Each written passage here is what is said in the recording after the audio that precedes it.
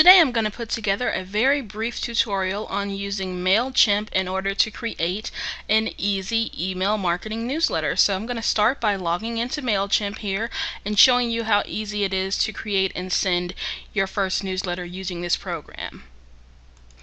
So when you log into MailChimp, the first thing you'll see here is your dashboard. So from the dashboard, you want to come to where it says create a campaign and just create a regular old campaign. They give you lots of different options, but for your first few letters, the regular old campaign is exactly what you need. Once you create your campaign, you'll go into step 1, which is your campaign builder, which is where you decide which list you want to send it to. If you have multiple lists, this is the time to choose which list you want to send this particular campaign to. In this case, I'm setting up the SSS for Success newsletter list, so I'm going to send it to that list and then click Next.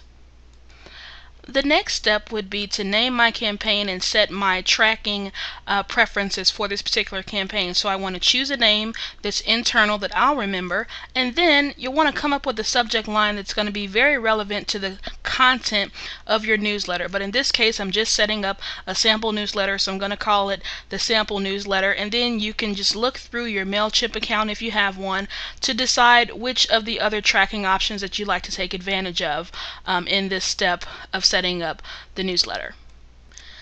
When you click Next, it's going to take you into the Design Genius. Now, if you already have some newsletters that you've been playing around with, they're going to show up under your templates, but you can also use some of the pre-designed templates that MailChimp has.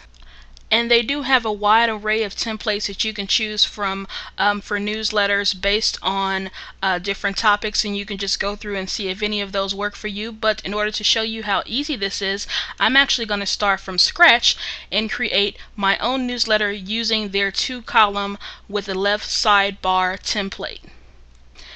Now you're inside of step 3 of creating your newsletter, and you'll likely start off with a blank black and white template that just has, some very basic text where you can do all that you want to do with it. You can look over here on the right hand side where you can choose your different colors and color themes. There's an option here that lets you get the colors from your website. So what MailChimp does is it just pulls the colors from the website that you've stated is associated with your account. So you can click that and it'll bring the colors directly over from your website. And if you find that you don't like the colors that come from your website, you can choose any of the other categories or theme colors that they have along here on the right hand side for choosing the different color options that you want to go with. So I'm going to choose one of the color options from their themes here. The nice thing here is that even though I've picked a color theme from the choices that they have, I can also customize the theme and change the background color, the header, the body, the sidebar. All parts of the newsletter can actually be changed, and the colors can be changed if I don't like what's come up with the particular theme that I chose. So that's where the customization part of this comes in, and that's really one of the benefits of this. But I'm going to move through and show you how to add a header to your newsletter. So you start here at the top where it says add a graphic header. I will choose to design a header, and I'm going to put in my logo with a little bit of extra customization. I'm going to choose to upload my own header and then make a few changes to it to make sure that it fits within my template.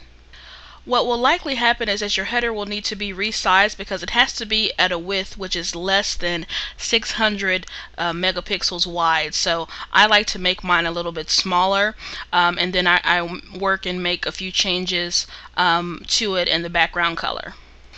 Once I make my changes, I want to make sure that I save and exit. And in doing that, I see that my header is now listed in my newsletter. And then the final stage is just to go through and start adding your text and any images that you have for your newsletter.